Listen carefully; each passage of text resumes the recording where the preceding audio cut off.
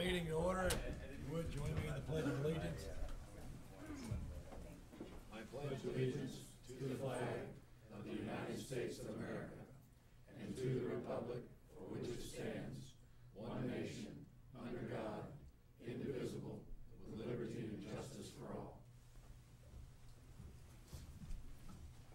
Heavenly Father, you have blessed this community with abundance, and with thankful hearts we express our gratitude. You have created us with opportunities to serve other people in their need, to share together in respect and affection, and to be faithful in the responsibilities we have been given. May all that we do this day be acceptable in your sight. Amen. Okay. Before we begin, from the original agenda, we have some changes. On the consent agenda, item 3B and C have been deleted. Action items 7D and E have been added. Discussion item 9D has been added. And item 10C has been added. Are there any other changes to the agenda? Hearing none, I'd look for a motion to approve the agenda as modified. So moved. Second. Okay, all in favor say aye. Aye. Aye. All right. On the consent agenda, could I get a motion on that? So moved. Second. I have a motion and a lot of 2 seconds. seconds. Okay, all in favor say aye. Aye. All right. With that, we move on to public appearances. Yes, Mr. Chairman, members of the board, our June Employee of the Month began working for Orange County in January 2010 and was nominated both by his supervisor and many of his peers. This employee has shown exceptional efforts in leadership and management while overseeing the implementation of several tremendous capital improvement projects over the past year. He consistently demonstrates professional excellence in light of limited staff resources and the constant demands of his department. He has worked diligently with respective departments to ensure the timely and well-organized launch of the Munis software project, the new county website, the VoIP system, along with the demands of his daily work. His positive attitude is both an asset to the county and to his department. His work ethic is a model for all county employees. It is with great pleasure, Mr. Chairman, that I present to the board our Employee of the Month, IT Director Larry Clement.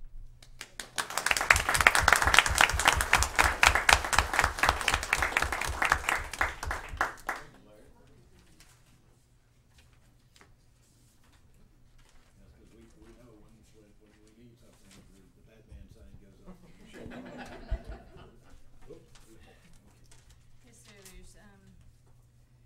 We have 3 service award recipients tonight. The first is Teresa Carroll, who unfortunately can't be with us. She's been with the county for 25 years. She's currently the clerk of the circuit court, and she asked me to read a few words for her. She wanted to thank you for this award and announce that it's been a pleasure serving for the last 25 years. She looks forward to serving for many more years to come.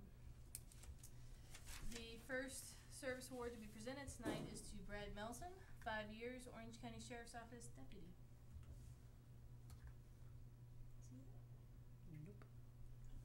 Nope, he can't come either. So, our only award is is Mr. Brad Taylor, who's been with the county for 10 years, and he's a firefighter medic, and he's one of our captains.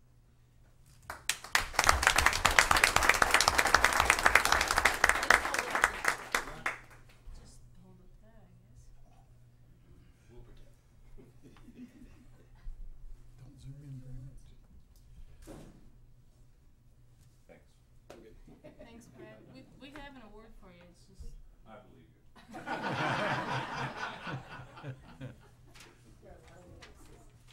Thanks for your 10 years of service. We're recycling. That and some coffee. Who said that? Because that's what I was thinking. We have one. You signed them? Anyway, okay. It's here somewhere. It's coming. He called me just for that. lastly, We Mr. can still Chairman, talk about it. Orange County values our public safety team and their acts of heroism, courage, and fearlessness. And once a quarter, we do have life-saving awards, and this is for the second quarter of the year. In two separate instances, the sheriff's deputies came across victims in distress and immediately went to their aid. On May 13th, 2013, one deputy administered the Heimlich maneuver and cleared the airway of a choking victim, ultimately saving their life. And in the second instance, another deputy was patrolling the area. He approached a flooded roadway and a partially submerged vehicle with a victim inside. He immediately pulled over and rescued the victim and pulled her to safety. And we wanted to thank the brave efforts of these two deputies, both of whose victims are safe and alive today. So it's with great pleasure, Mr. Chairman, that I present to you the second quarter life-saving award recipients with the Orange County Sheriff's Office, Deputy Garcia Madison and Deputy Christopher Williams.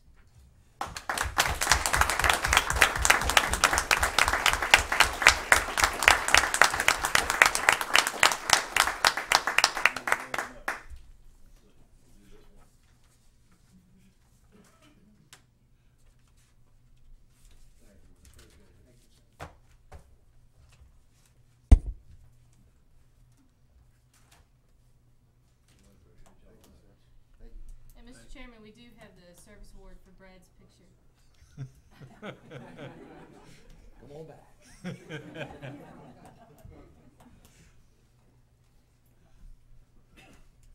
wanted to really see what you look like when we didn't give it to you.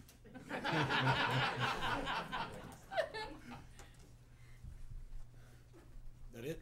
Yes, sir. Okay.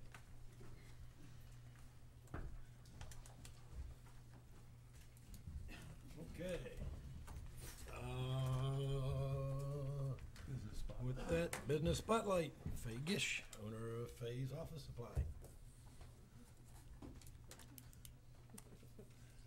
I wrote a speech because I can't remember all this, so most of y'all I know, but hello, my name is Faye Gish, and I'm the president of Faye's Office Supply Incorporated. I would like to thank all of y'all for your service to our county and for giving me the opportunity to spotlight Faye's Office Supply. Faye's consists of a retail store that I own and operate on East Main Street. The first floor is our store where we take care of walk-ins with orders, copying, faxing, and scanning. The second floor is our business-to-business call center. Our call center makes up 90% of what we do. My team processes orders all day by phone calls, faxes, emails, and Faye's websites where you can place orders online. We receive our orders daily at our warehouse that is located on Bird Street. We pack our orders and then deliver next day to Orange and surrounding counties by our delivery trucks. Faye's is also registered as an independent woman-owned business, which allows us to sell to state agencies such as VDOTs, DMVs, community colleges, correctional centers, and many more.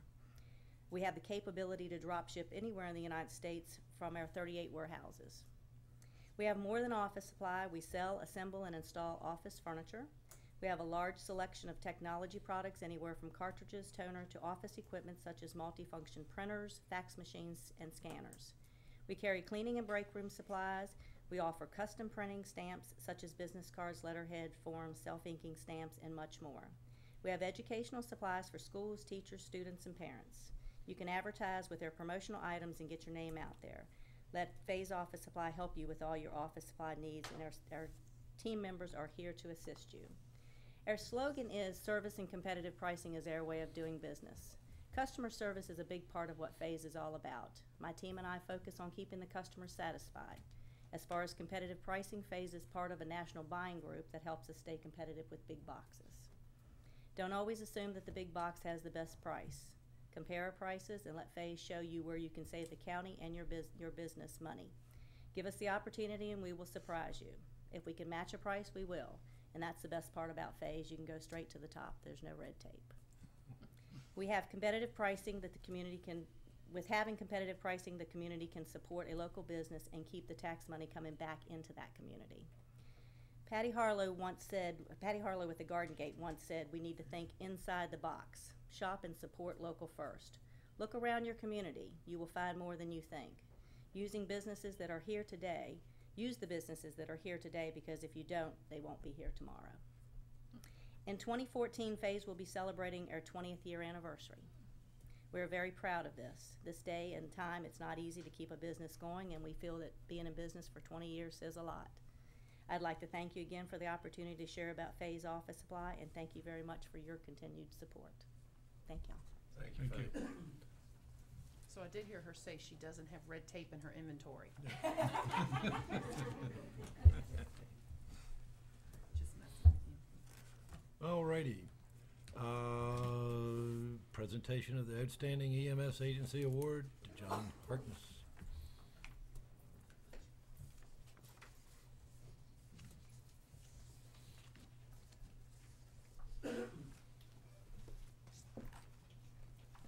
Well, good afternoon. My name is Kevin Dillard, and I'm the president of the Rappahannock EMS Council. And this afternoon, I've got the distinct pleasure to present an award to your Orange County Fire and Rescue Department. And to give you a little bit of an idea about the significance of this award, the Rappahannock EMS Council covers a very large area. We cover Planning District 9 and Planning District 16, and that's a population of over 490,000 people and over 2,700 square miles. We've got 60 licensed EMS agencies, and Orange County Fire and EMS is one of those. And we have 1,600 EMS providers and almost 550 licensed EMS vehicles. So now I want to tell you a little bit about the award we're going to be given today. The award for Outstanding EMS Agency is given to an EMS agency that exemplifies outstanding professionalism and service to its community, whose high level of patient care is evident by innovative training, community awareness, preventative health programs, public relations efforts, and participation in local, regional, and statewide EMS systems. This year's recipient is a shining example of that very description. This agency has completely restructured and revolutionized the way they educate and update their EMS providers. They provide innovative training opportunities, and not only do they provide it to their own people, they share it to the whole region. And they do this with an interactive video training and education on difficult airways and other advanced training to the providers in the area. They've worked diligently to have progressive medical and patient care protocols, and they have led the region in innovations with patient care and medical technology. They are the first agency in the region to adopt evidence-based patient care protocols, and they are at the leading edge of emerging trends in national patient care. They led the region in using rapid sequence induction airway management, and currently they are the only agency to provide pre-hospital testing of serum lactates. They're very active in the regional EMS system, and they participate in several different committees. They've recently collaborated with the EMS Council on a grant application to propose and to integrate ultrasonography and additional serum testing with iStat devices. So they've worked tirelessly to enhance the EMS training within their community and to provide the highest level of patient care. So for those significant achievements and accomplishments, we have recognized the Orange County Fire and EMS Department as the 2013 regional winner for Outstanding EMS Agency. So at this time, I'd like to present that award and a certificate to the Chief of the Department. So Chief, congratulations.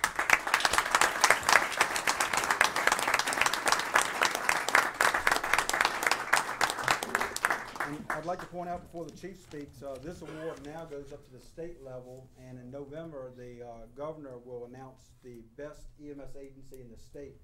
So Orange County is in the running for that now. I just want to first of all thank the Rappahannock EMS Council for recognizing our agency. But there's a few people that we need to thank for this award, the first being Chief Tom Joyce. Chief Joyce is the main reason we're standing up in front of you all today. He's pushed all the medical advances throughout the county, not to mention our video program. We also need to recognize Firefighter Bullock that works tirelessly with Chief Joyce to produce our videos, the officers for the department for their leadership, our volunteer fire and EMS partners, our medical director for providing guidance, to the board for providing your support, but most importantly, it's to the men and women out in the field that actually provide the high level of care. So if we could just, fire and EMS employees stand up and be recognized. Get them up here for a picture.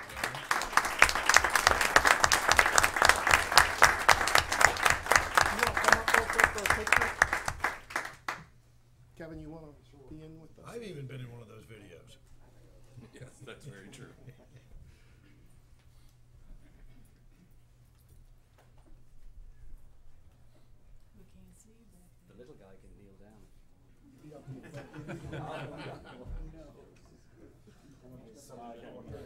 That's the matter accepted. Thanks, Kevin.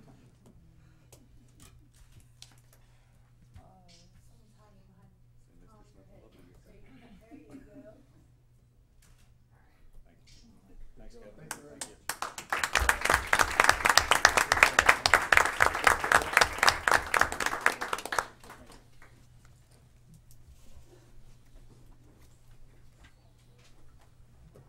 Okay, good things, good things. With that then, we'll move on to public comment. Do we have anybody signed up, Allison? Yes, sir, Mr. Chairman, we have 4 speakers signed up this evening. Okay, First speaker is Walt Deering, 1524 Morris Pond Drive. Mr. Chairman, members of the Board of Supervisors, thank you for the opportunity to speak. I'm speaking on the issue of Signature Station. And I want to make it clear up front that this is the first time that I have appeared before the board or any other members of the Orange County government to discuss this issue. I have observed previous public hearings and attended these. I've heard comments that it's the same old people that come up and speak in these issues, and I'm not one of those people. I am a resident of Somerset Farm, and I am not opposed to economic development, commercial development, residential development. I am opposed to a haphazard method of economic development, residential development, commercial development, as it affects the portion of Orange County where I live. Interestingly enough, I just received word that the board has invited the members of the homeowners associations to attend a session on, I believe, June 27th at the Lake of the Woods to discuss economic development in the Route 3 corridor. I guess my question is then, why will there be a vote tonight on approval of Signature Station without more discussion?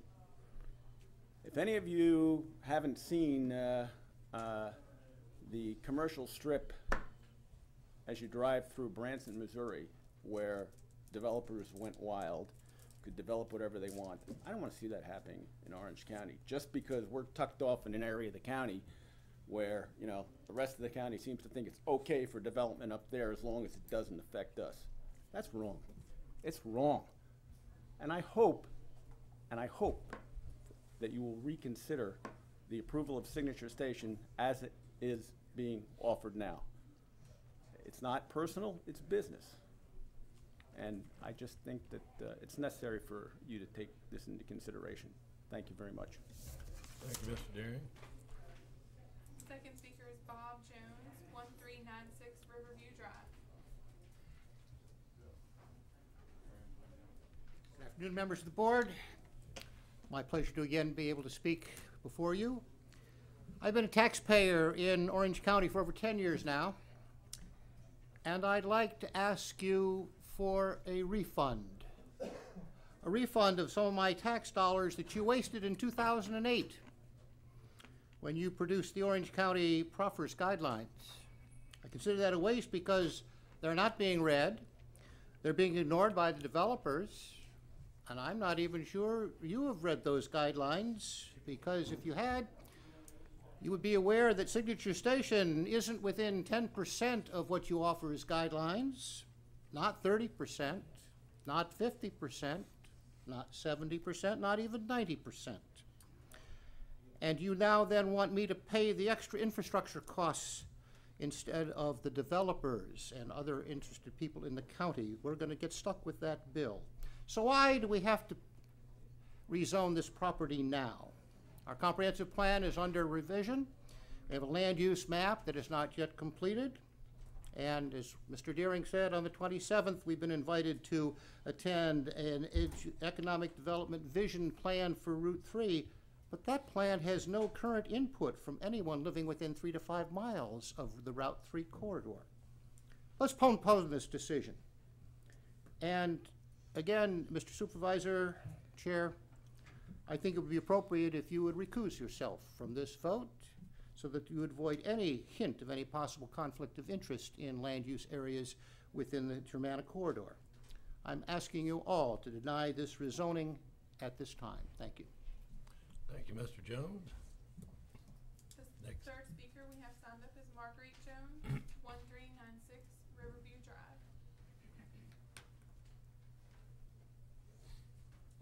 idea what he was going to say. These are my comments. So, our Somerset Farm Homeowners Association has an architectural review board, as do most homeowner associations throughout the country.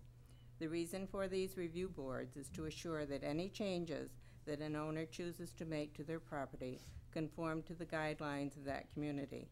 If the requested changes do not meet the criteria, the ARB has the authority to reject them, and the owner must then modify their original plan.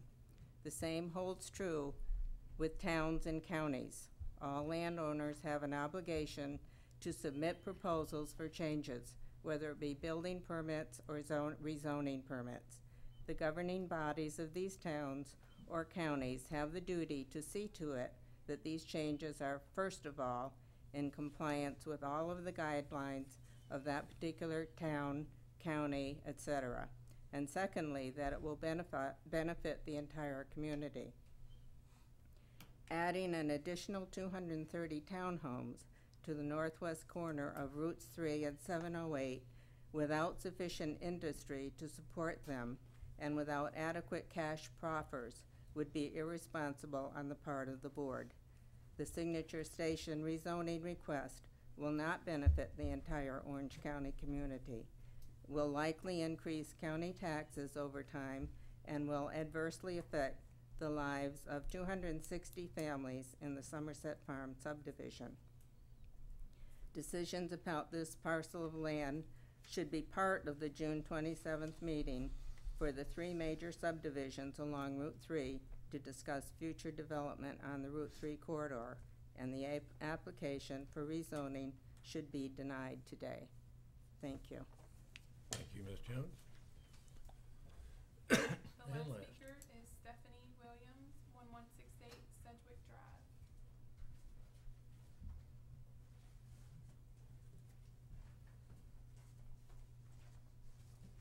Good afternoon, Mr. Chairman and supervisors.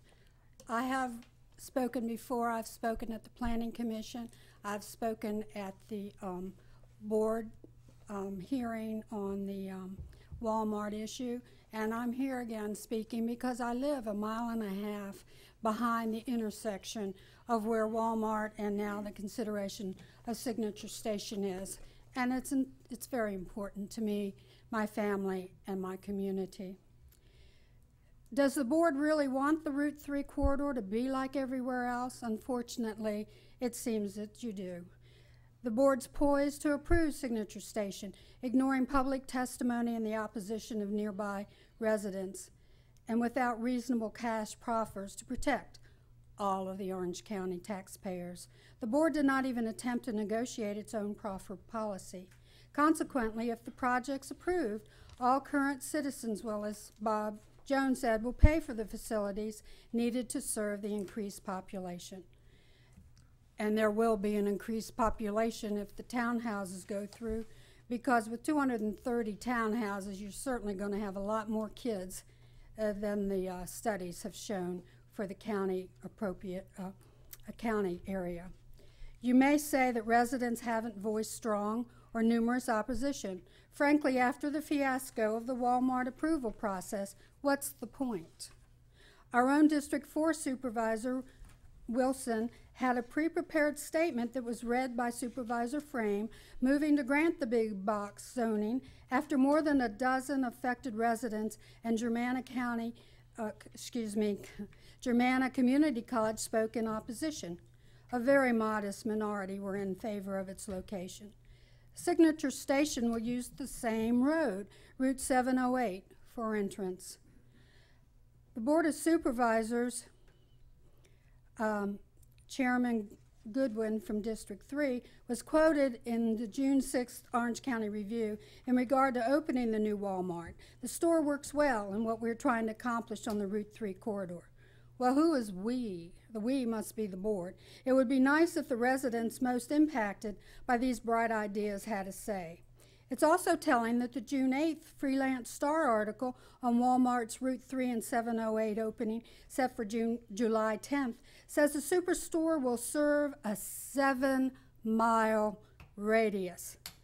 7 miles doesn't even come close to becoming strategically located to serve the majority of Orange County residents. A letter in the same June 6th Orange County Review noted Mr. Goodwin's extensive real estate holdings in the Route 3 area and suggested he recuse himself from a vote on the signature station proposal. I agree, and suggest that he recuse himself from all land use decisions in the corridor, including the comprehensive plan and any actions on zoning and subdivision ordinances. As Bob Jones also mentioned, and Walt Deering did, about the board working on the comprehensive plan and the economic development, well, the current draft reads like a plan for economic development more than a serious guide to land use in the county over the next several years. Again, the major focus for development is Route 3. Many of us in the Route 3 area may live on relatively small lots, but we value the generally rural nature of the county and the lack of congestion when we leave our subdivisions. We do not want our area to become more highly congested than the imminent opening of Walmart is forcing upon us. Even with the new road infrastructure enhancements, ingress and egress from Somerset Farm and Wilderness Shore are already showing signs of bottlenecking. We want the Board of Supervisors to take our concerns seriously. Thank you very much. Thank you. Okay. With that, on to board comment.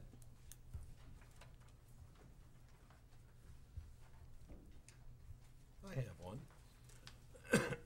On Friday evening, I was contacted about the Boys and Girls event on Saturday, and the tent was in issue of being passed.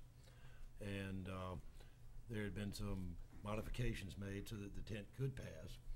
And so with that, I was able to get in touch with GW, have GW go back out and approve the tent, so that the event went flawlessly on Saturday night. And I would just like to thank GW for going above and beyond on his own time Friday night to take care of that. I thought it was an excellent job, and I appreciate it.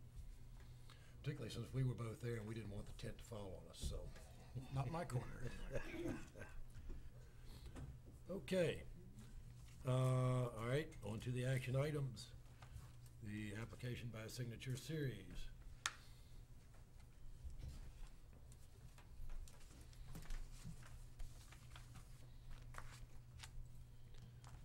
Do I have a motion or do we have anything to discuss?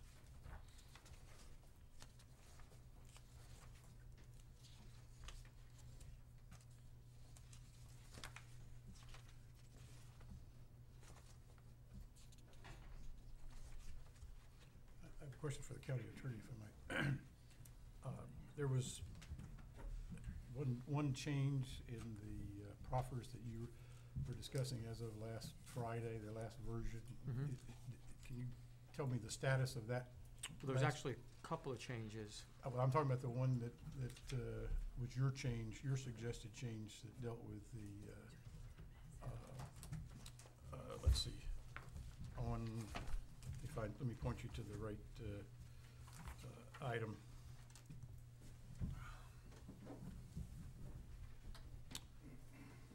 Unfortunately, I don't have that copy with me. I think it was, yeah.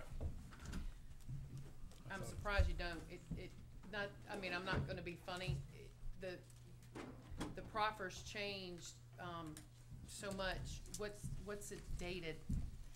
I don't even know that they're even dated anymore. I tried June to date 6th. one. Yeah, June 6th is the most current. All right, so even the June 3rd that's on the internet is wrong. Yeah, there was a June 6th version that went out Friday evening. But There were a couple of issues. Buffering, is that the issue that you're interested in, Mr. White?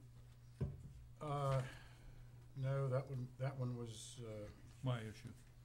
And then there was one about the SUP language. yeah, thank you, that's the one. It was the Okay. SUP language, and the issue of as of what date. Well, that was, yeah, and, That was the one I hadn't heard the final status of that one. well, the actual version that's proffered that was proffered by the applicants this evening, and it's also the one I sent out on Friday, is that, remember, the applications, the proposal here, the proffer says they can't build any residential till they've built 25% of the commercial. Then they proffered, or if somebody makes an application for an SUP, which would be 60,000 square feet or more, if somebody makes an application for an SUP, and I added language, it had to be a bona fide application, fully complete, and it isn't acted upon within 6 months by the Planning Commission, the applicant added language that's saying, in accordance with the special use permit guidelines as of the date of this proffer statement. And that was the issue. My language did not have. I simply said it had to be a bona fide application. They added language that said bona fide as determined by today's standards, not by, because they were worried about some standard in the future that might change. And so that was added by the applicant at the bottom of the very last sentence on the bottom of the second page. Yep. And that sentence is included in the official proffer, which I've given to the clerk. That was my question. I got a couple of questions with regard to that. It only requires approval by the Planning Commission. So if the thing is approved by the Planning Commission, then They can go ahead. Well, actually, if it's not acted on, no. it's not acted on by the planning commission. if it's been acted on, If it's acted on, then it has to continue the process. If the planning commission acts, recommends approval or whatever, then or recommends disapproval. I would say then we're fine. And then they It can't. doesn't say approve, it just needs to Doesn't act. say approve. If the planning commission hasn't done something with it and hasn't acted on it in Okay. 6 months, then they can go ahead and start. So if it doesn't get approved, That would not give them the ability to build. to go ahead with the Still have residential. to come to the board. Correct. Or if it gets approved by the Planning Commission, it doesn't get approved by the supervisor. Or Still doesn't would- even get acted on by the supervisor. Still would not give them the ability to start construction. What if for some reason we have, in terms of doing other things with regard to our master planning, we change our zoning ordinance such that we no longer have a big box ordinance? How would that fit? That would definitely throw that proffer into question, whether it's still applicable or not, because it's based on the fact that you've got to do an SUP application on a big box. So if there's no requirement for an SUP, Then they would probably be released from that second part of that proffer. Correct. but then they wouldn't have to have the 25% built before the start residential? Well, I would say if we amended and eliminated the big box ordinance and you didn't have to apply for an SUP, Uh-huh. then it makes that second paragraph meaningless, because there would be no process where that occurred. So if it became meaningless, then the only valid legal interpretation would be only the first paragraph still, or the first sentence still applies. The first sentence would still apply. The first sentence would still apply, because if you look at the second one, the residential construction may also begin.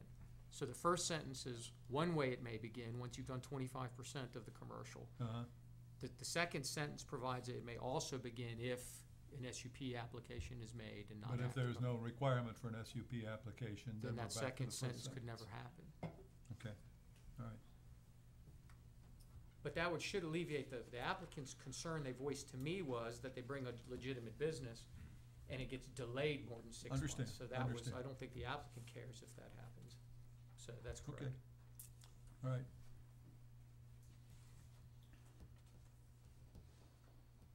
Any further questions? Do I have a motion?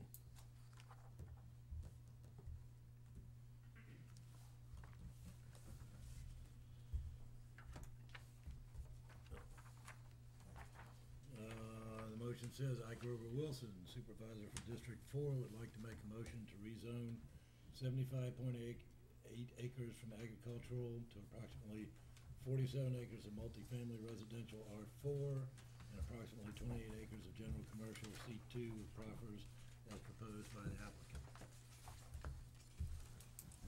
So I have a motion. Do I have a second? I second it. Okay, I have a motion and a second. Any further discussion? Yes, Okay. all right. I'm not gonna support this rezoning, and I'll go ahead and explain my reasons.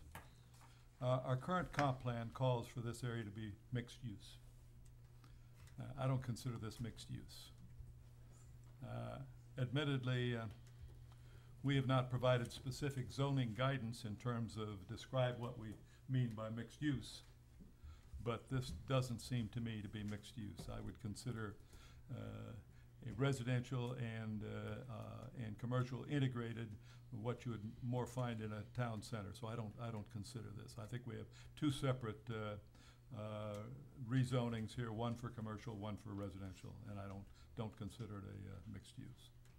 Second, I don't believe the applicant's financial analysis that indicates the residential pays for itself.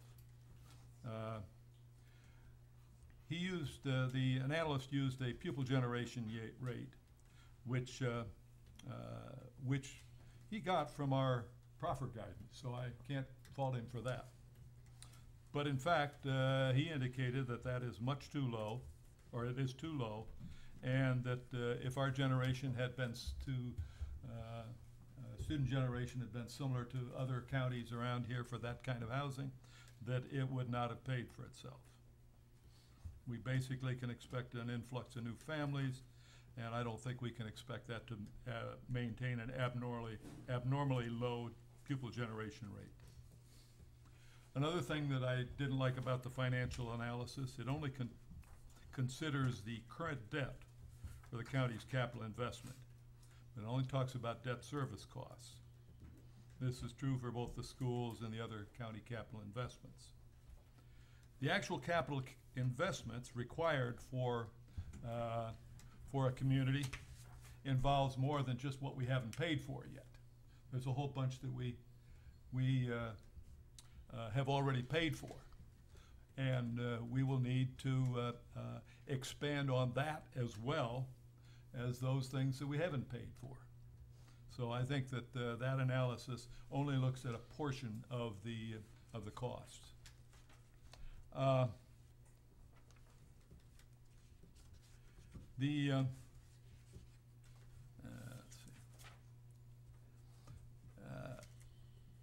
I don't like the proffer for the buffer. I prefer the one that Greg had stated, but that's not a critical.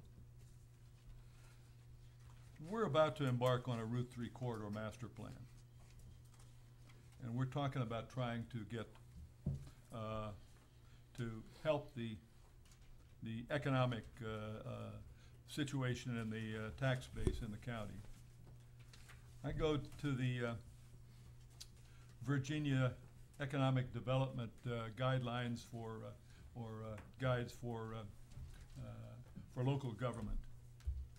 And they mention here, and I'll read a paragraph out of that, the foundation of any local economy is jobs, especially those jobs from basic employees, those that manufacture, distribute goods, set up headquarters, cater to tourists, or perform other functions that draw new income into the regional economy. Wages earned at these basic jobs are then spent within the community and support non-basic employment such as retail. Therefore, successful economic development efforts are designed to protect jobs already in existence as well as attract new basic jobs from outside the community. I don't see this does it. The other thing is we're about to embark on this Route 3 corridor master plan. I think this, we may very well include the commercial and residential in this area. But until we know specifically what the citizens want and have the ordinances in place to make it happen as the citizens want, we should not limit the future options with this rezoning. Now, the other element, and there was a recent article in the Virginia Business talked about water supply. And one of the major points in that article was that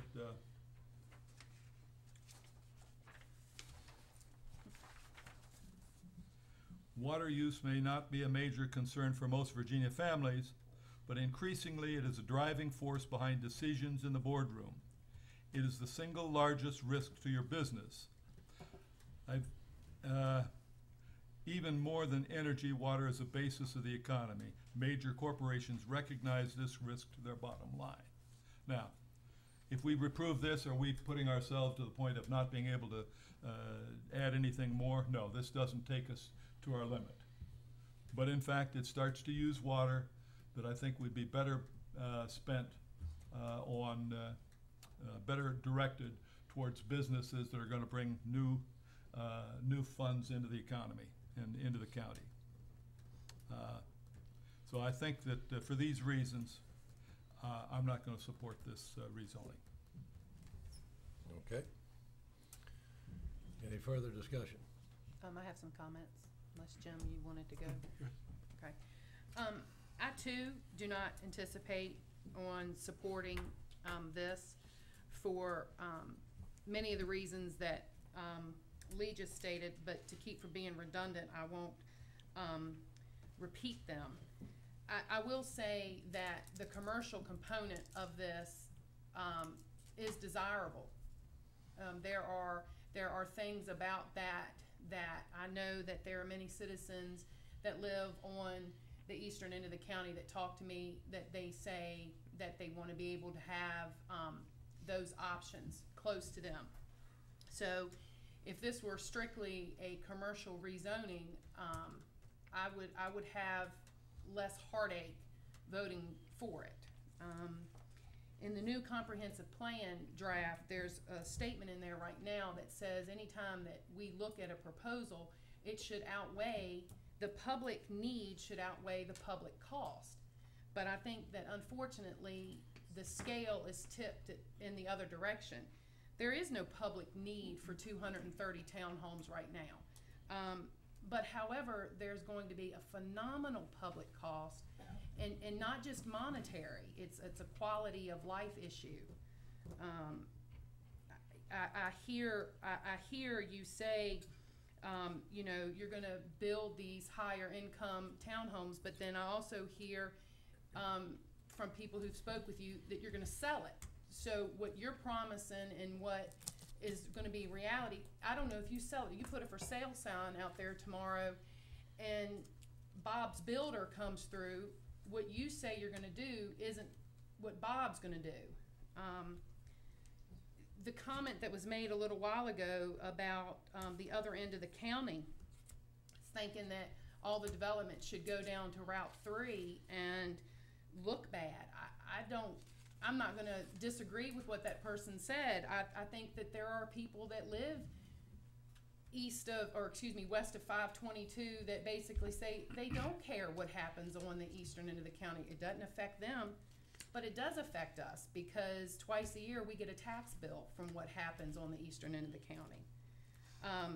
When you say, or your financial analysis says that it's going to net generate revenue, I find that hard to believe that it's not going to impact the home values of the citizens who live in Somerset Farms.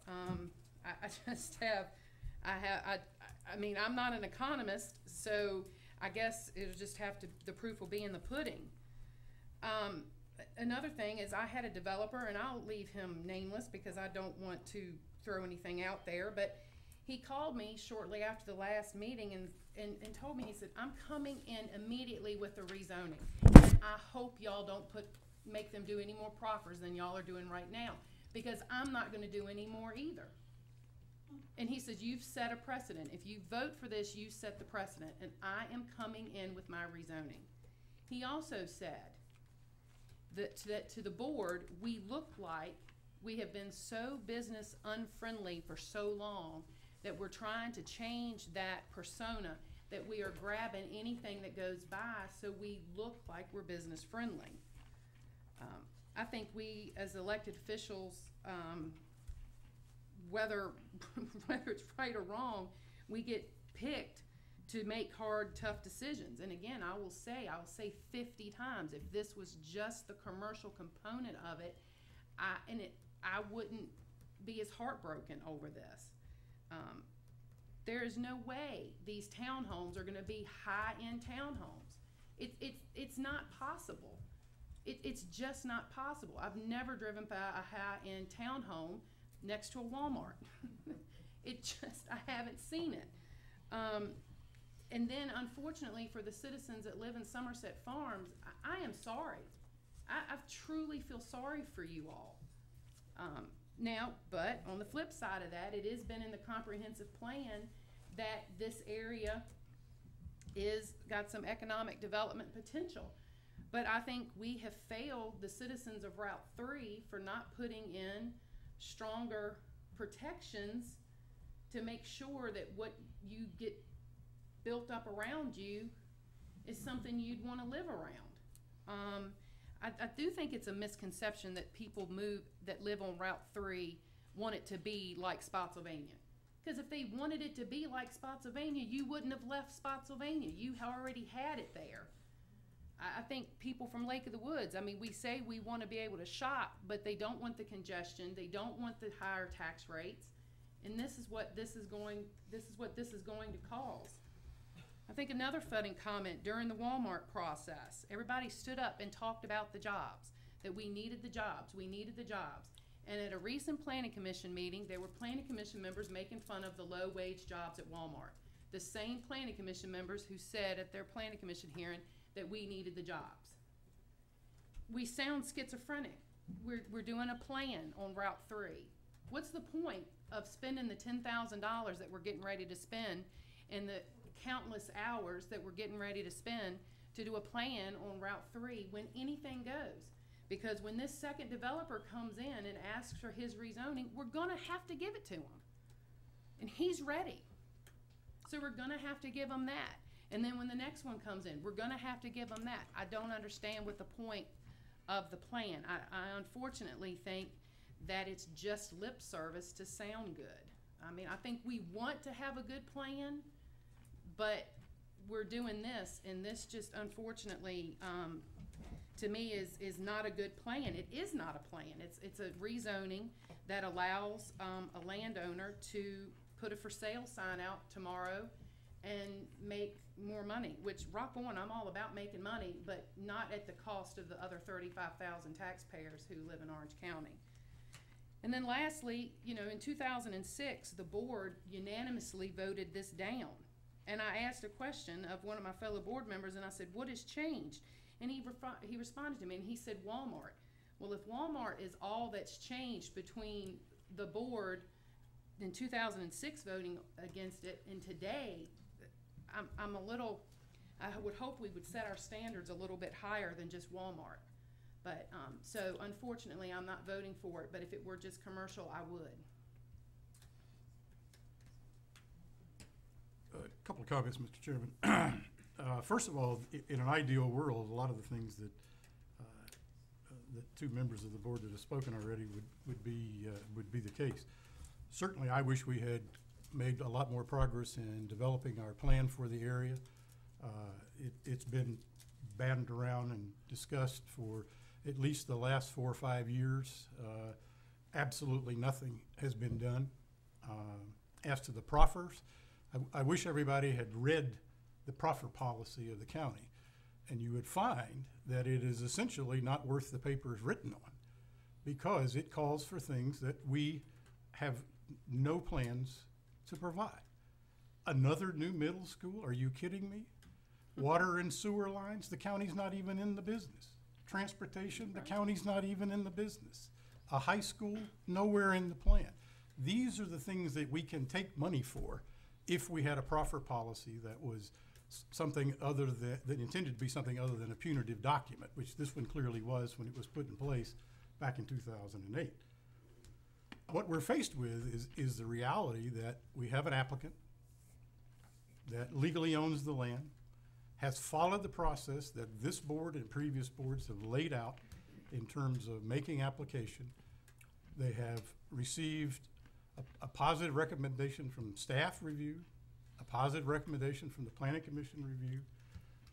They have adjusted the proffers based on comments at public hearings, as well as comments from staff and attorney and the like. Are they perfect? Of course not. Proffers probably never are, but it's certainly a set of conditions that make up, frankly, for some of the holes in the county's policy, such as architectural or design standards, which we don't have We should have, but we don't. And I'm unwilling to hold the applicant, or any other landowner for that matter, responsible for omissions or failures or limitations on the part of the county. It's my understanding that we essentially have three choices with respect to denying an application like this. We can deny it because it's unreasonable. Unreasonable means something like putting a nuclear power plant in the middle of a subdivision. That's unreasonable. We can deny it because it's reasonable, but the landowner has the option of having some economically viable use based on its current zoning. Well, its current zoning is ag. And in the area that it's located, you'd be hard pressed to define an economically viable use, certainly other than planting some more trees and waiting 25 or 30 or 40 years. But probably the most important one is a matter of the protection, the equal protection. If you have similarly situated property in similar locations, proposing similar uses that have been approved by the county, Walmart, the pad sites around Walmart, the hundreds of other townhomes that are within a good golf swing of this location, you are not in a position to deny a rezoning just because you want to say no.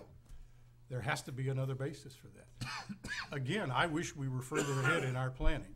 I wish we had design standards in place. I wish we had a proffer policy that was meant to raise money for the county to help offset the cost. I am told that the current proffer policy, which was put in place in 2008, has never benefited the county one dime. You ask yourself why. Could it be partly the policy itself? It's partly the economy without question, but there are other problems with it. So absolutely, in an ideal world, we'd find ourselves in a different position, but this appears to me to be a case where the boxes have been checked, the process has been followed, and other than wanting to just say no, we're in a position where this needs to be moved forward. We need to move forward with our planning process and try to get out ahead of this. I described it to somebody very recently that without question, this is like laying track in front of a moving train. But, you know, it is what it is. If we could back the clock up to 2008 or 7 or 10, pick your year, I can point to events in any of those years that should have taken place that didn't. We might find ourselves in a different situation. But here we are. Thank you, Mr. Chairman. Okay. Jim, I just want to add on there, that's why I didn't mention the proffers. I just don't flat think it's, I mean, I'm not mentioning the proffers because like Jim stated, the proffers do, you know, is, They ask for things that no longer exist in the CIP. Actually, if you look at the amount of money that they're expecting to generate from the commercial and look at the carrying costs of the amount of the proffers, the generated revenue from the commercial, ignoring the any revenue from the residential, would more than cover the carrying costs for the proffers. So it's a little hard to argue that the proffers are the driving force on this. But I mentioned it partly because it has been mentioned in several of the public hearing comments and others.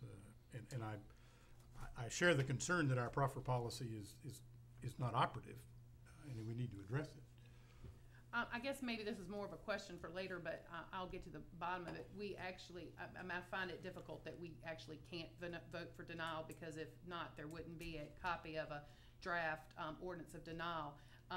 You know, and the reason could be just good zoning practice does not support approval of this rezoning.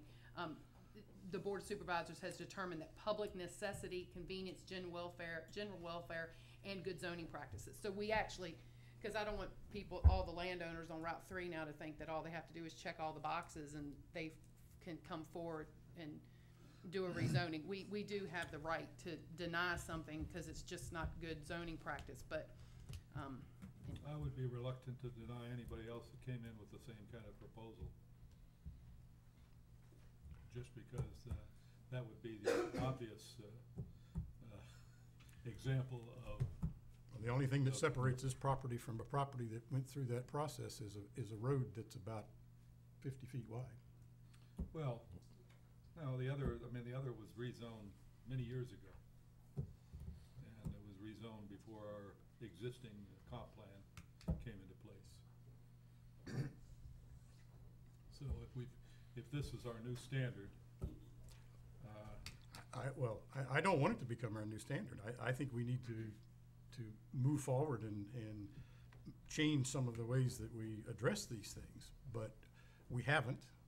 As of this date, we can't hold up a standard that we don't have as the test. And I think that's probably the part that concerns me the most is we would like to apply standards that we don't have.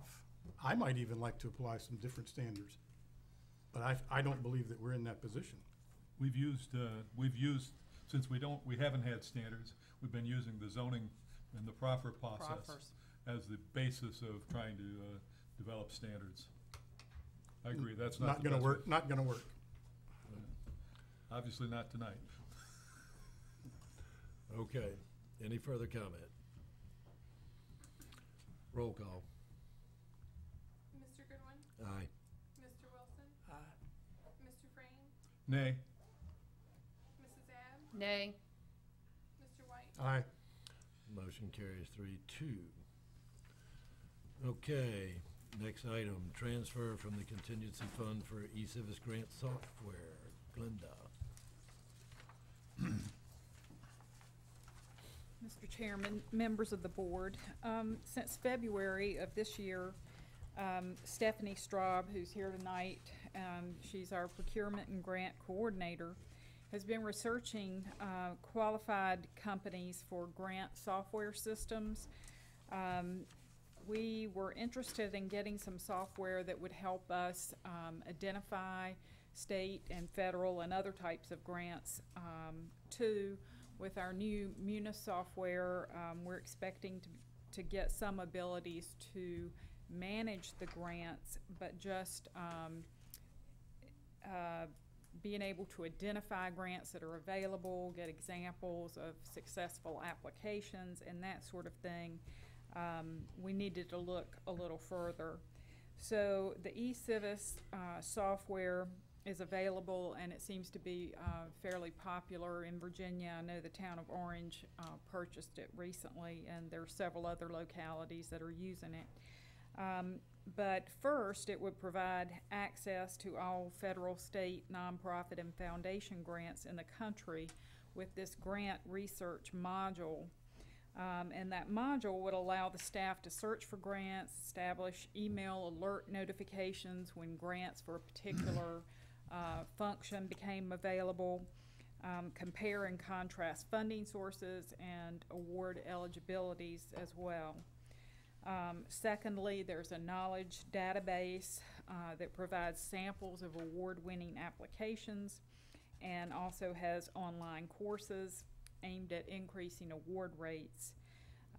Lastly, the e-civis provides effective communication by allowing all the departments to virtually coordinate the drafting, writing, and submitting of applications so that other departments could work with Stephanie and access those databases and just streamline the whole process of both searching and applying for grants.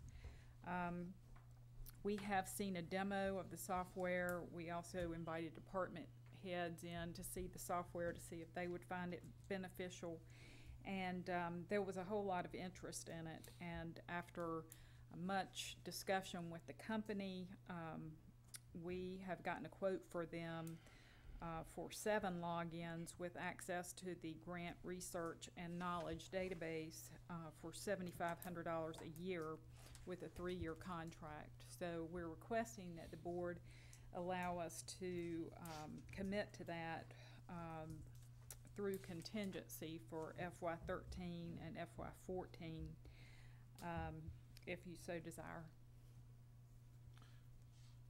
Now, but we would go ahead, we're talking about going ahead with a 3-year contract, but Right. we're just talking about the funding for this year and next year. Exactly. 7501. Nothing like precision. 74.99.99. Okay. I guess the question I have, and maybe it needs to be answered outside the context of this action item, but as I read the fact that it could be used by 10 different departments and there are 7 different logins and these kind of things, I guess my question, and maybe it's a question to you, Julie, that I'd admit to being somewhat unfair in asking, is do we have a plan of how we want to utilize this, how we're going to organize ourselves, or are we going to make it available to all departments and they individually take the responsibility for trying to find opportunities, or are we going to have some somewhat more organized or concentrated focus on these things? I guess software like this could be, very useful under a certain environment, but it also can sit around and not pay its way if it's not getting enough attention. So I just want to make sure that we've given some thought or plan to have some thought given to how we're going to make this worthwhile. The only way the software will be useful is if we actually use it. And one of the things that I think you'd be pretty impressed by looking at is the work that's been done by Stephanie and Glenda so far.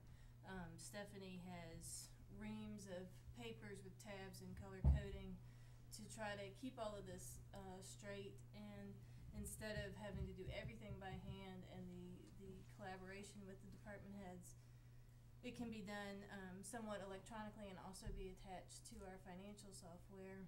Part of the reason why we have 10 departments interested in 7 logins, we have Jason Woods, for instance, who is admin for both Parks and Rec and Tourism. So we don't buy the extra login. We have that one serve 2 different departments, and also, I suppose, Office on Youth. Is that a vendor requirement to have it, have each, in essence, each department have its own login? Is that the way they, I mean, I'm sure some vendors would like that because they license it that way. It's our requirement to have as few as possible because we pay by the login, but it's also, the vendor will direct.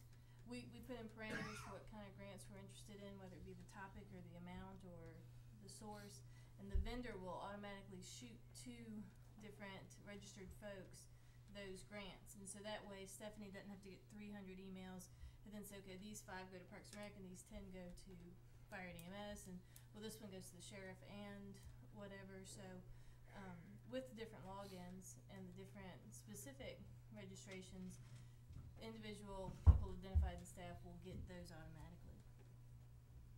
So they do some of the screening for us then? Yes. Based on what? And Yeah, the I other think thing is you can see former applications. If you can see 10 applications that were successful, you can say, well, they all included this data and they all had these figures, and you can make sure that you have good examples for some of these grant applications, since we don't have a whole team of grant writers on staff. So it's $1,000 per sign-in, or it's? Per login. Yeah. Sounds like, Well, it's a certain Well, amount, and then Yeah. there's. Yeah, so It was unlimited, I think, for what, 30,000? 30,000 was unlimited log-on ins. 30,000 total? Per year, I believe. Okay, but what I'm saying is, so what was the base cost? Like, what's the base cost with one, because what's the base cost for one login? Well, I think they have a pricing that depends on your population. So, the town of Orange would pay a lesser rate than Orange County. But for 3,500 was the absolute smallest that we could get. Right, so it's, okay, I was just kind of wondering, because, we might just be talking about just a little bit of money for 7, when if just, who are the 7? We have kind of boiled down a list from the people that came to do you have that with you by any chance? Does that include the sheriff's department? Yes. Okay. They came and, Sheriff, Fire, yeah, I think our ideal, when we had the departments come in and they responded back with, yes, they were interested, and that, we'd love to have more logins than 7, but 7 was kind of the point that we thought it was enough that we can sort of test the system. And like you say, there's, you know, the concern that we want to make sure that we do use it and it doesn't, you know. So who are the 7? Have you got? I believe it's 911, fire and EMS, the sheriff's office, myself, and I'll be working with administration. There's another one for Office on Youth, Parks and Rec, and Tourism, and the 7th, planning and building would be together. So the schools couldn't utilize something like this? They would be, I don't believe, they would be their own separate entity, I believe. I don't know that we've asked. Can we reassign the 7? Let's say your list is the current 7, and we decide 2 months from now that we should drop one entity or combine 2 others, or do we have flexibility to do that? I would think so. I think it's just based on logins. So yeah. Because I would like to know if the schools could get in on this, because at the same time, I don't know how many grants administration's gonna be searching for versus, you know, if the schools could get in on that, you know. Do we know is part of their coverage Well, grants that the school would be interested in it, or do we know? You know, I'd be glad to talk to them about it. I honestly had not, because I you know, thought that they probably are, have someone, you know, that does researching for grants specifically for education. But I mean, I'm glad to talk to Matt about it and see what they do. Does this system, do you know if it even goes after, includes education grants? I believe it does. I believe it lists all of It gives all grants, okay. Right. I think it's, I mean, is there a critical thing of a decision tonight, or can we ask and look at the schools on Well, I think the critical point will be June 30th, because we need to be able to place an order in order for them to honor this pricing. So we could do it possibly at your next meeting. Well, after even if checking we with the change schools. logins, I mean, Well, that's what I'm saying, if Office on Youth Tourism and could be one with administration, you know, if you. Edmund doesn't have one, Stephanie has one, and she was gonna allow us to, you know, ask her questions, but Edmund doesn't have one. But she said her and admin, I mean, that's what I'm thinking, you know, if it could be. Yeah, but she basically the focal point for everybody. Mm-hmm. And does this allow them to not have to focus everything through you? Do you still need to be involved in all the grants then, all the grant applications? Yes, this would give them access mostly for the research, and then we would coordinate together the actual applications and the I see, submittal process. okay, all right. But they can do the research on their own? Yes, sir. And they also get access to, are there other services that provide people, in other words, fire and EMS? I know that they go looking for grants, and they talk to me about them a lot, and I'm just wondering, are there other services that provide grant information to various entities? Other departments? Well, I'm thinking, does fire and EMS have a service they can sign up for to look at grants? To get grants? Not that is as comprehensive as eCivis. Okay, so this covers everything. Yes, sir. Others would be more specific.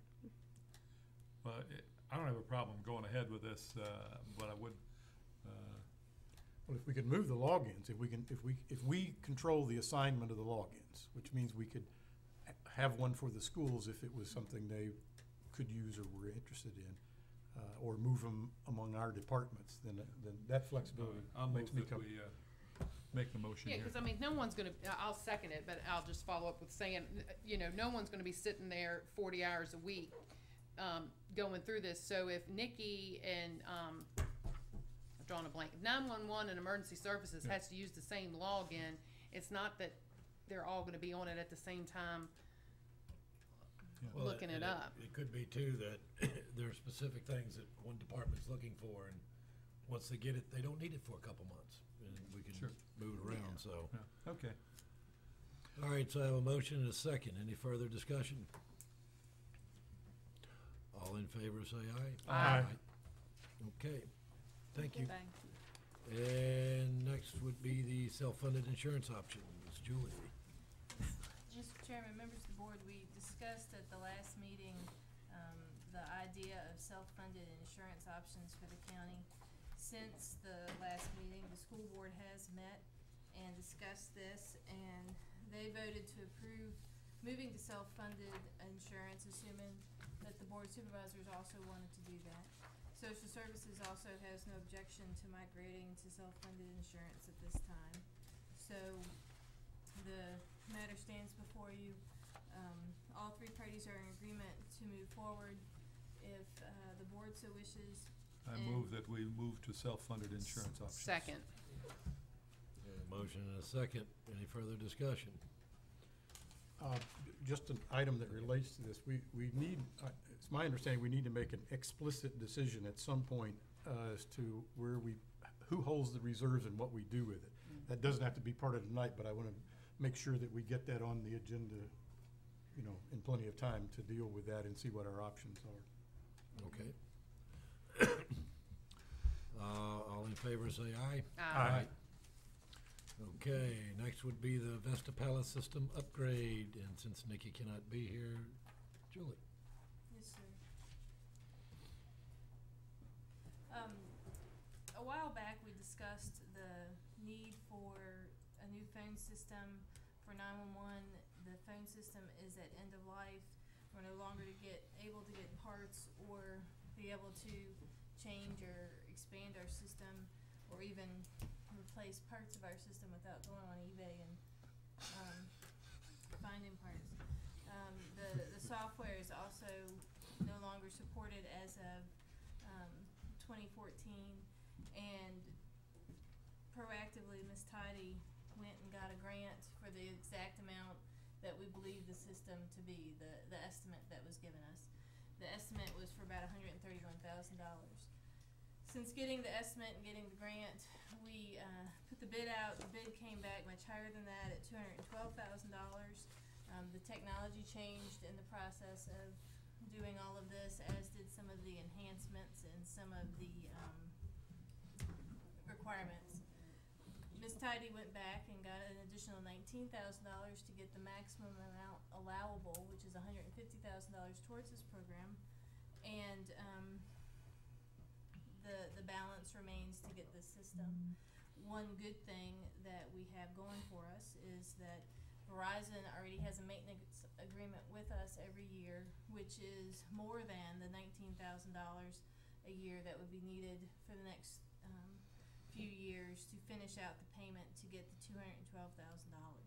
So what Ms. Tidy has put before you is a grant for $150,000, a financing option for the deficit between the $150,000 and the $212,000, the $62,000, and also funds within her department to be able to pay for that financing, and that's the issue before you. Do we have any idea what the imputed interest rate is that they're charging us? 0. Is it 0? Okay. Yes, sir.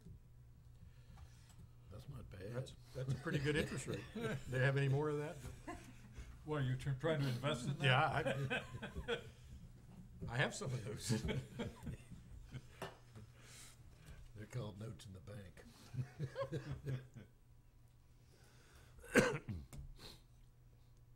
We will have to make a amendment to the budget to reference the payment of this as debt, the $19,000, but that's part of the motion that's before you.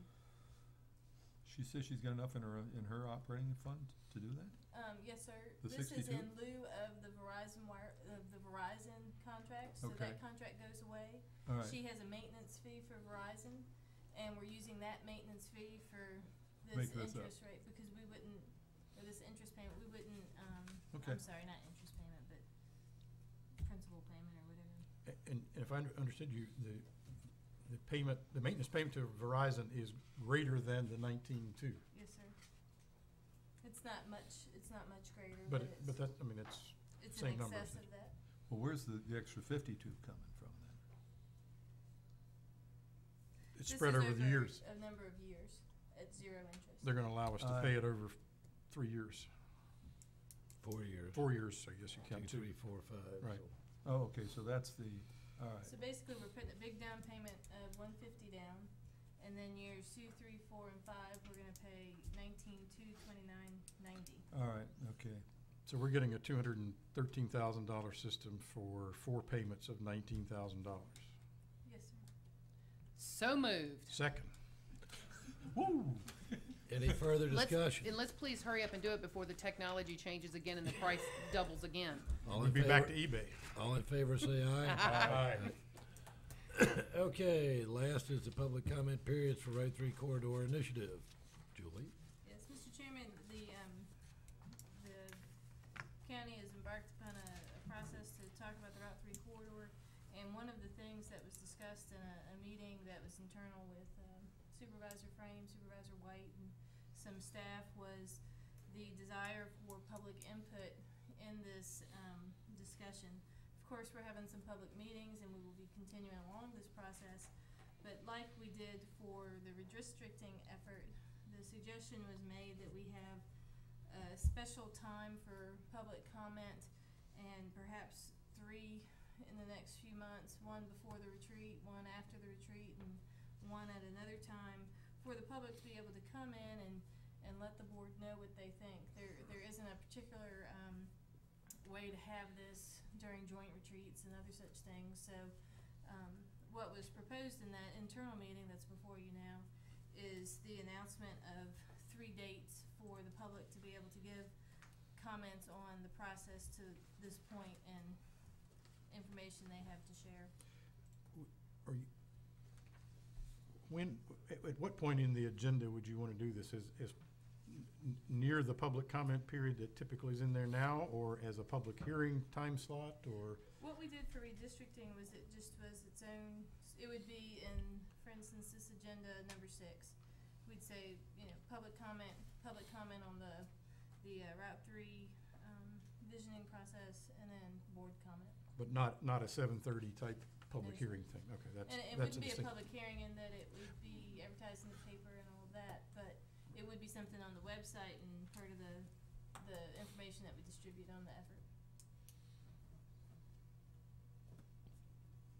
I'm sorry, these public comment periods are proposed to be scheduled after the dinner break, which in these afternoon in the second meeting of the month tend to be. Which somebody wanted to come in, they could come in after our dinner break, or if they come in and make the comment during the public comment period, which quite often happens before the dinner break. Right, so they have both options. Both options. Okay. Yeah, that's probably better. I'd rather, More options than fewer. yeah. Right. Okay. I'll make the motion. Second. We have a motion and a second. Any further discussion? All in favor, say aye. Aye. Motion carries 5-0. All right, on to appointments to boards, commissions, and committees. Do we have any appointments? I do. I'd like to reappoint Pat Lalande to the library board.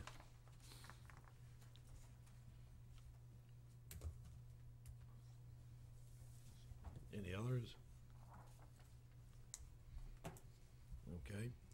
All in favor, say aye. Aye. Okay. All right, discussion items. Reopening of the Locust Grove Child Care Site. Alicia?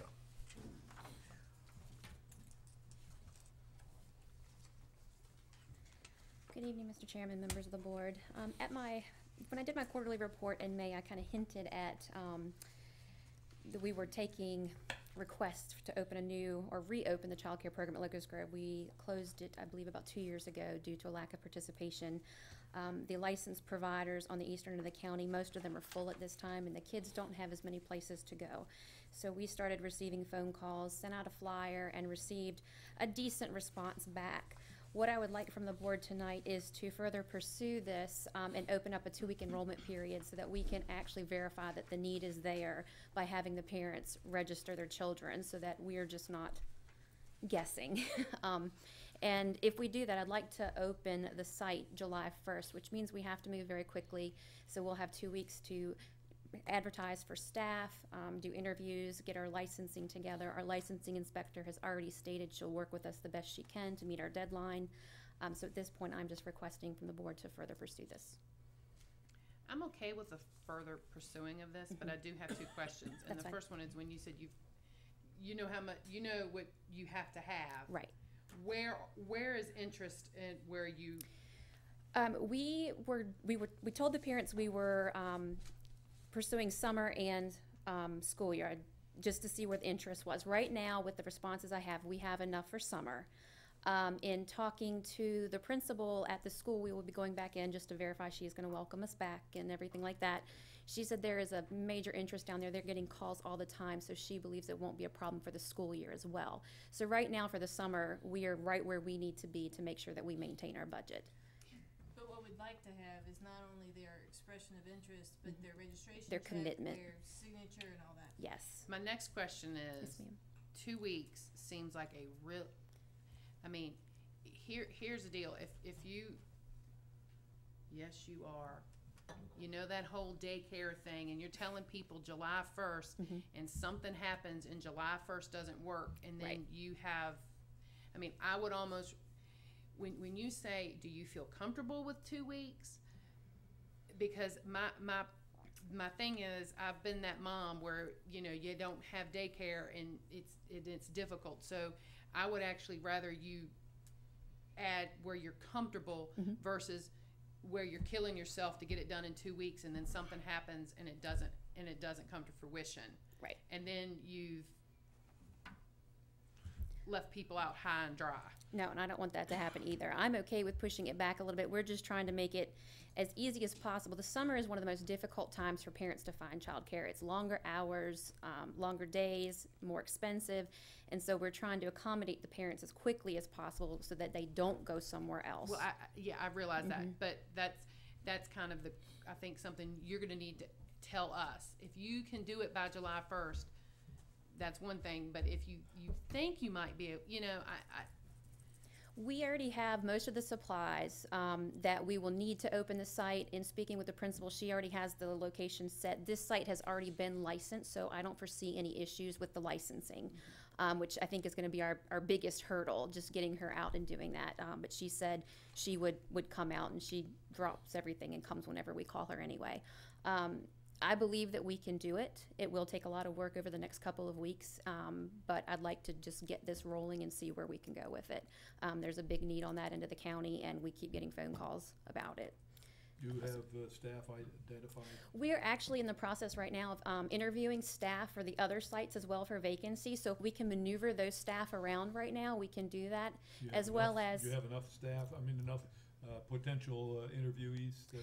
We may have to advertise some another time to do another round of interviews, but we are getting ready to hire some that we could float around, and I think we'd be able to cover it. I can also cover the site, and I have 2 directors that we can move around as well. So between all of us, the first week or so, we can probably cover.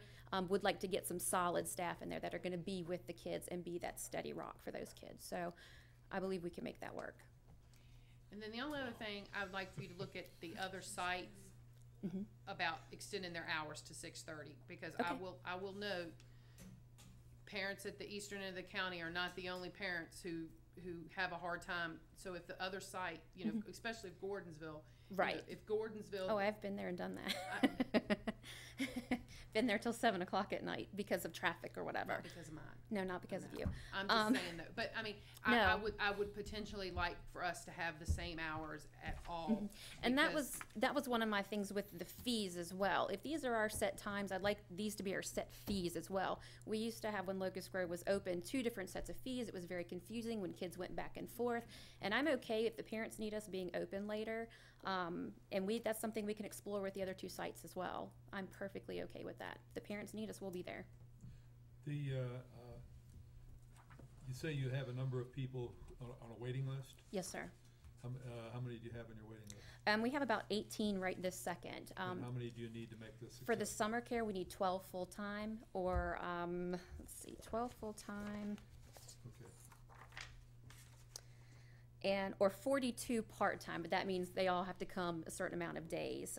So right now, we are right where we need to be for summer care with the ones that have committed 2 to 3 days a week for part-time and the ones who've committed for full-time.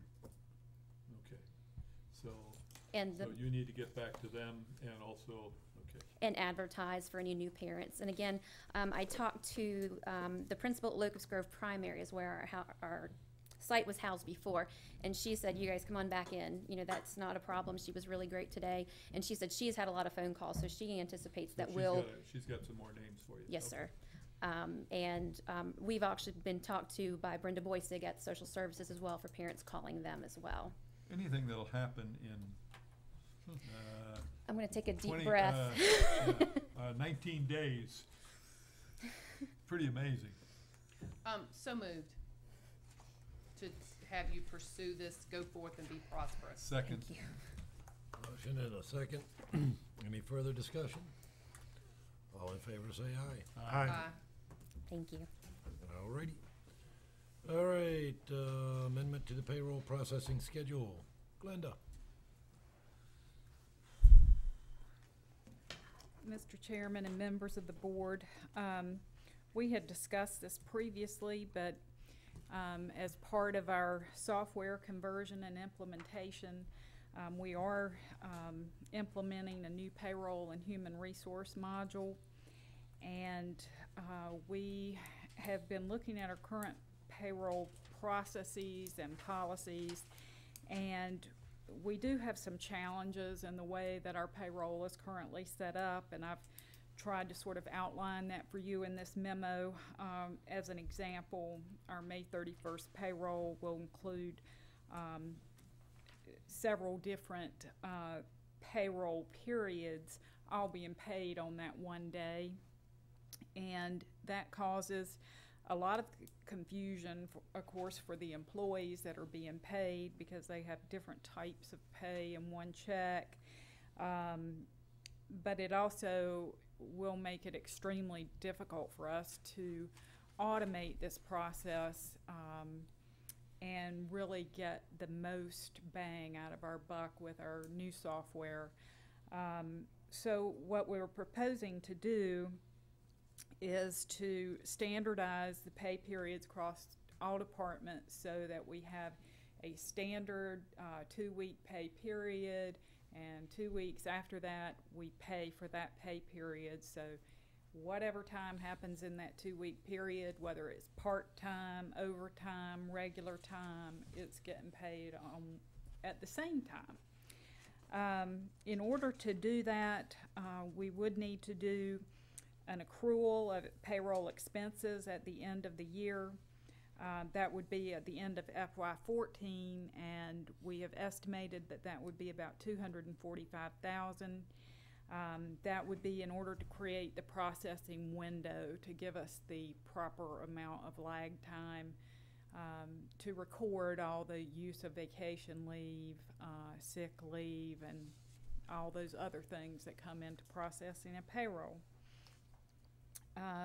So that we're asking for your approval to do that beginning in January. That way, as we're setting up our new system, we could set it up with that in mind.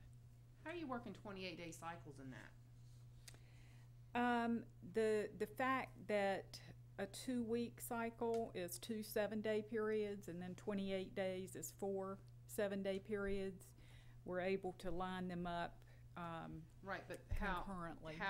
How emergency services are paid.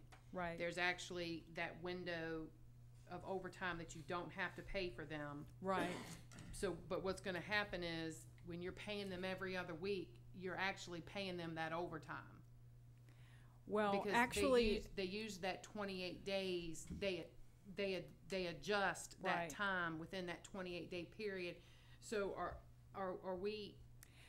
the software actually has an FLSA module for this purpose. I mean, it's really for public safety. People that enables it to track that 28-day cycle. Those groups of employees are considered separately when calculating the overtime. So it's still doing it it's still going to do it on a 28-day cycle. Right. The key thing is that FLSA compliant. that's the, if it is. Oh, yes.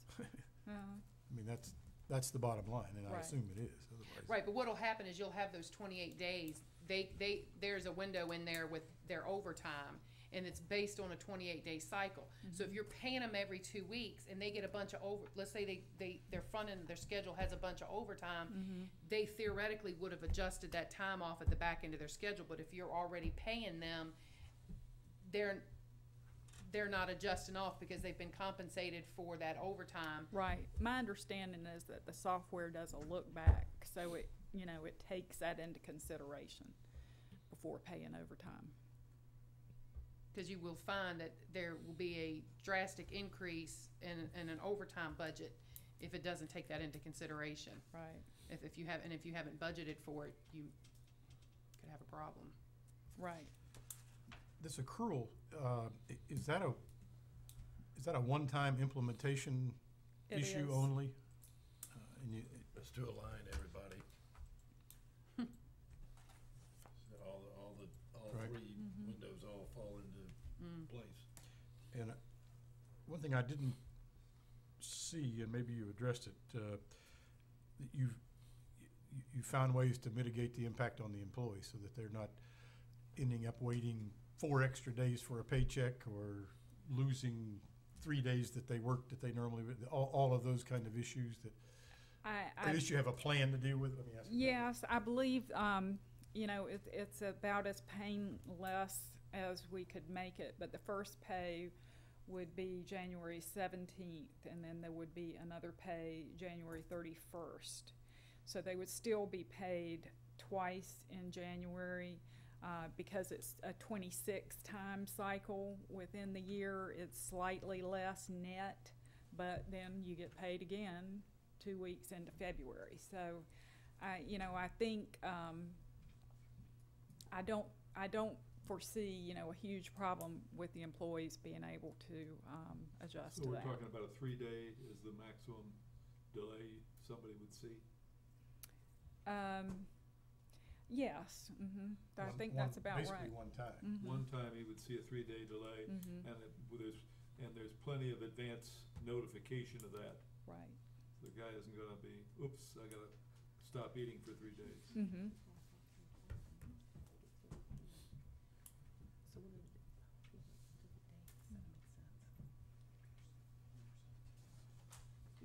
I think it's probably from the standpoint of people not having to wait for overtime or the part-time people. Seems to me to be, overall, they're gonna get their money a lot sooner. Well, the biggest thing is it lines up everything for doing payroll. Well, I understand that, but from the individual perspective, the lining up payroll is great for staff that's gotta do it.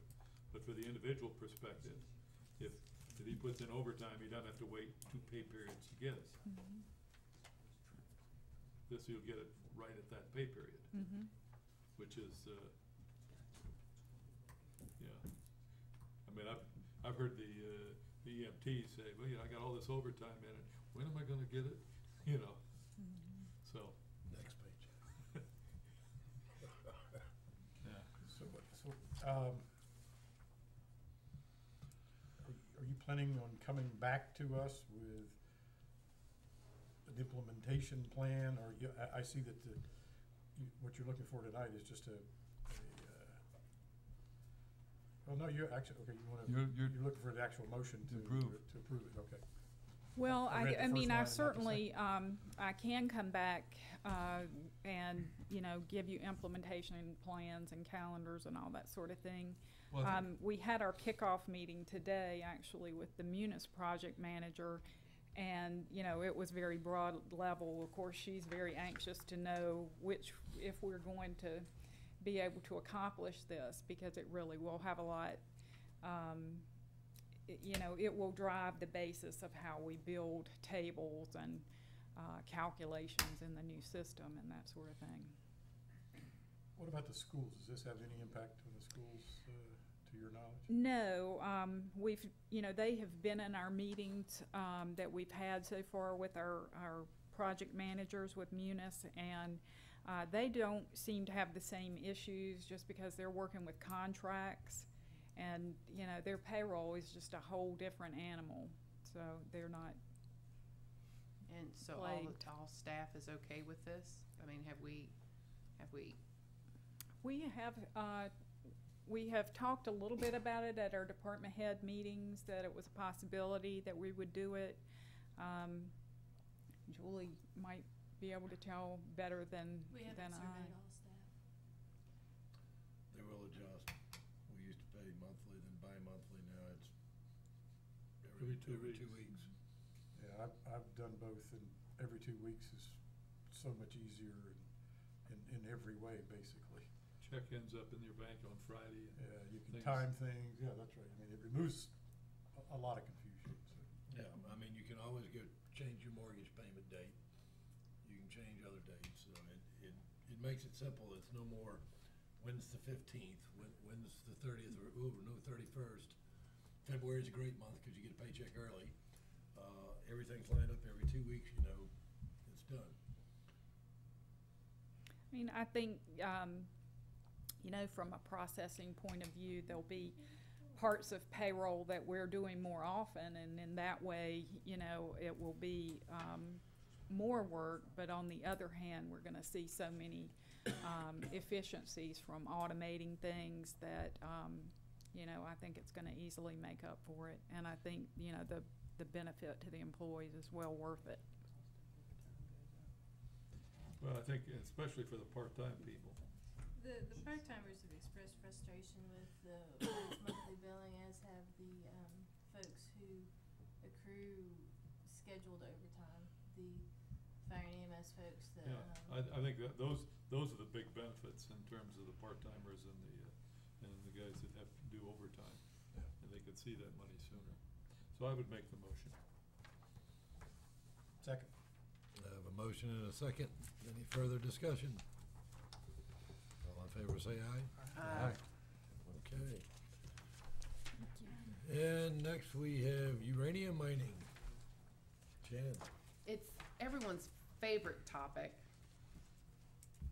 Every year, it seems that uranium is just, Let's just keep the ban. Is there some upcoming decision that we're trying to impact? well, I mean- it's already, yes.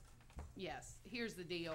I mean, it's no secret, once, you know, when you want something, and you weren't successful, Oh, I know they're And gonna you- keep coming back. they're gonna keep coming back. I was just, It's not obviously an upcoming, decision.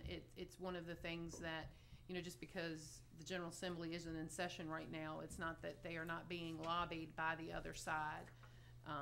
You know, I think, I don't know if people say this to us because they're trying to pump us up, but, you know, we've been told by, several people that are, supporting the moratorium on uranium mining, that Orange County has been the most out front on top of the uranium issue, and I don't, I mean, yeah, I'm anti-uranium mining. Yeah. But at the same time, I mean, if we're just throwing out resolutions, you know, like confetti, I'm just concerned whether we're. it's a new and improved, updated resolution.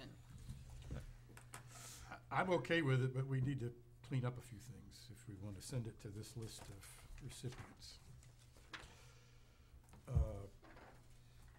At the bottom of page 1, the last whereas, escrow fines are not set aside.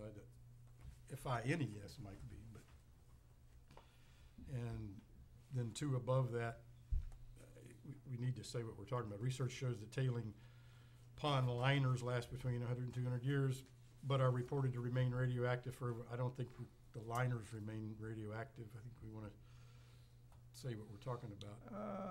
I don't know. I Depends on think what it's they're talking about the tailings. Well, no, but just saying, you know, the linings themselves, I don't know what the lining material is, but you can Well, irradiate it. Right, but I think the point we're trying to make is the tailings remain a whole lot Oh, yeah, that's. longer what I- than the linings. And I would delete the one above that talks about Contrary Creek, because there it's talking about, it's not talking about radioactive, it's talking about acid. I'm fine with those changes. Just, I mean, nothing, I'm not Yeah. changing the substance at all. No, I'm fine with that. You know, we had one, recommended to us. Right, I saw that. Who's and from Bill. Staff, Yeah. Who Yeah. is, I know that, Bill Speeden is working this, but is there an organized group that's? yes, very, very, very organized. Okay, and they have requested this at this point? I'm Bill hoping. is the man. Well, I Bill mean, is the man. Bill is, I mean, I'm here to tell y'all, you know, I give Bill Speeden props. He Okay, has I'm just, his, connections with them and they, and, you know, I've lost what the word is I'm looking for, but he's an authority with uranium mining and, Oh, I and understand. people, his name is known. I don't think the uranium mining lobbyists like him very much. I'd say that's a fair statement. I'd say that's a fair Not a problem statement. with me. Okay, I just wanna make sure that we're not, we're throwing these out at the appropriate points rather Yeah. than, you know. We Oh, actually. this is another thing from Orange County, you know. Well, I mean, am I so naive to believe, oh, wow, we've got this resolution, therefore we must do exactly what they say? No, I don't. I don't think they pay attention to any resolution that we send them, but I tell you what, if you don't send them, they definitely don't pay attention to it. Well, So- I always look to see when we send a resolution and how they vote. Yes. And that's always very helpful, because I like to use those kind of comments for my articles.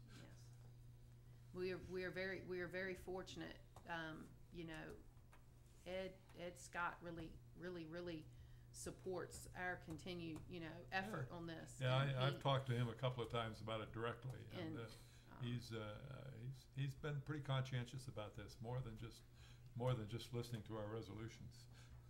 Yes, very much so. So, I will, I guess, make the motion as amended by, Jim to send this forward. I'll second. Okay, we have a motion and a second. Any more discussion? All in favor say aye. Aye. Okay. And lastly, for discussion items, let's talk about the doggy park. Doggy park. Just wanna know, what's gonna happen with that really bad dog? Good afternoon and almost evening now. I've been researching dog parks for several years, even with Harrisonburg before I came here, and they have a plan in effect to put one in their new park they're doing as well. But I want to concentrate now on a specific area here, and the area in question is a strip of land to the right side of the road coming into Booster Park Circle. It's between the park sits on one side of the road and the airport's on the other side. It's a 90-foot wide by 780 feet long, which is a little over an eighth of a mile. It's a long strip through there. In talking with Mr. Hildebrand, Public Works, it's an area that's not owned by the airport, but they have to maintain, they bush hog it, and unless I would build a doggy high dive, I don't think the FAA, he said, would have no bearing on it or anything, or problem with it. So they actually encourage the idea, so they don't have to maintain that part. But as part of the park plan, in my mind, I would also see a strip of parking spaces along the right side of that road to use the park, but also, in talking with Buzz, it would be great overflow parking for big events at the airport, because you have folks coming dressed up and they park along that road and get out in nice clothes into the mud, parking along the side. It would help alleviate one of the problems with Booster Park, the dogs on the field thing. It would give the dog owners a specific place to take their dogs, and it would help alleviate that problem. And I would just like permission to research that. The other point, we're not asking for any money. The foundation would take that on, undertaking that. Ms. Hamilton with the Animal Shelter has agreed she would do fundraising as well. There are grants out there, there are different things. I think the dog owners and dog lovers of Orange could put this park in for us. I just need Who owns the land? the County of Orange. Okay, well, when you said the airport didn't own it. No, well, they said it's not airport property and it's not considered, the plat or the GIS says County of Orange. Okay. So we're talking about a fence, so basically the cost is your fencing. Well, the cost is whatever we want to make the cost. We can go for a couple $1,000s, or we could go for the Taj Mahal of dog parks, whatever we want to fundraise for. I mean, it would be the foundation doing the fundraising. We would get grants. I would definitely call probably land planning and design or one of those groups. That's who work with us, LP&D from Charlottesville and Harrisonburg, to design it. I have the idea in my mind what I would like to see, but they're the experts. They know what works. There's some terrain issues there and some things like that that. Maybe this question is for the county attorney. I was thinking you're looking at me because I know so much about dog parks, but go ahead. Sorry. Well, you can answer. Thank you. I assume that there are some at least basic guidelines that need to be followed to whether there's is the foundation going to be a managing organization? Are you, through Parks and Rec's, going to be a managing organization? I mean, somebody has to exert some level of oversight and therefore probably takes on some level of liability. Well, how do we wrestle through all that, I guess, is my... Mr. Mubry can correct me. What my ears heard was the foundation's going to raise the money to build it and Parks and Rec is going to run it. Correct. That's what I heard. So that's... And the foundation would do continued fundraising efforts towards maintenance. Do we know at this point what running it might look like? And that's why I would just want permission to research that specific property right now, because it all depends on what we put in it. You know, if it doesn't have to be mowed, if we go with the crushed granite type material, that doesn't need mowing. If we have grass areas, which I anticipate some grass areas, there'll be lag time of the different places. You fence them off so you use one and then let the other rest. And there's a whole lot of I just want permission to research that specific area and come back to you all before we did anything. But I'm okay. I'll make a motion that you go ahead and go forth and be prosperous and come back with a doggone good idea. The best doggone park around. That's it. Well, we hope dog not gone to owner Chase. No, dog on, dog on. We don't want a Kmart commercial here, so. You haven't heard the Kmart commercials? The big gas discounts? You haven't heard it? Okay. They're good. All right, we have a motion. Do we have a second? I'll second it. Okay, we have a motion and a second. Any further discussion? All in favor say aye. Aye. Thank you. Okay. Any question on the information items? I would just like to thank Greg for preparing our requested memo. I think that it does a lot. I hope that people can read that and actually see what you and your staff have accomplished to try to streamline processes, and I appreciate your hard work and appreciate your memo. Thank you, sir. And also the participation from across the organization. There were a lot of people involved in this, and it's a good thing. It was. Okay, committee reports.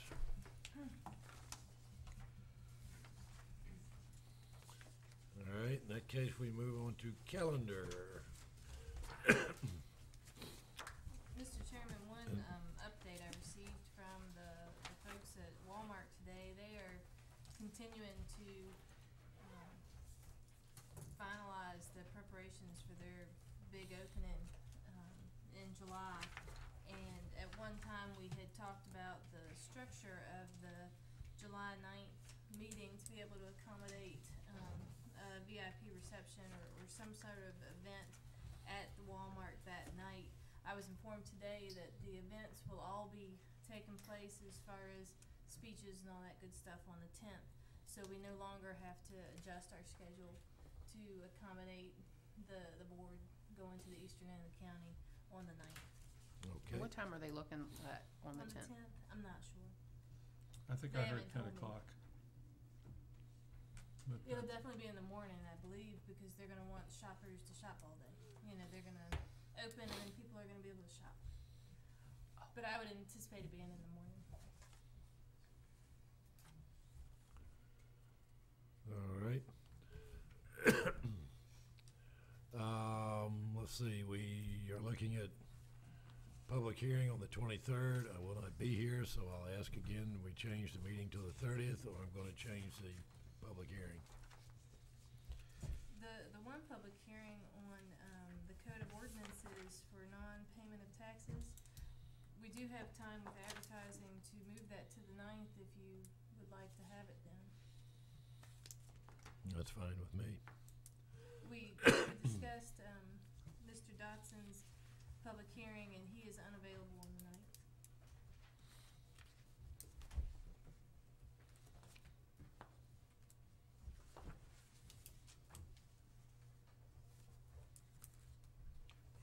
Where are we on the discussion about the 23rd, the meeting on the 23rd? Is there going to be one, or are we going to move it to the 30th, or are we undecided at this point? What is our? Well, we decided previously not to do anything unless there was something of significance, and the rezoning is significant. So we can either move it, or I can change the public hearing to another date. Sounds like we should do one or the other. We can't do it on the, oh, you mean the 9th of, I hear what you're saying. Yeah, he cannot do it on the 9th. We can do it in either July 30th or the first meeting in August. I say we do it the first meeting in August. That's fine. Kenny was fine with that. He's so accommodating. Okay, well, in that case. This is so the, if that's all right with the rest of y'all, we'll just change that date and leave the meeting on the 23rd. And so we're making that Y'all date have fun? August 13th, you're saying? Yeah. which is August 16th? Public hearing. August 13th will be, 12A. rezoning 1301, SJS Limited Company. Okay. And then, On July 9th, we'll do the public hearing to sections 58-53. okay. So no public hearings on the 23rd. no.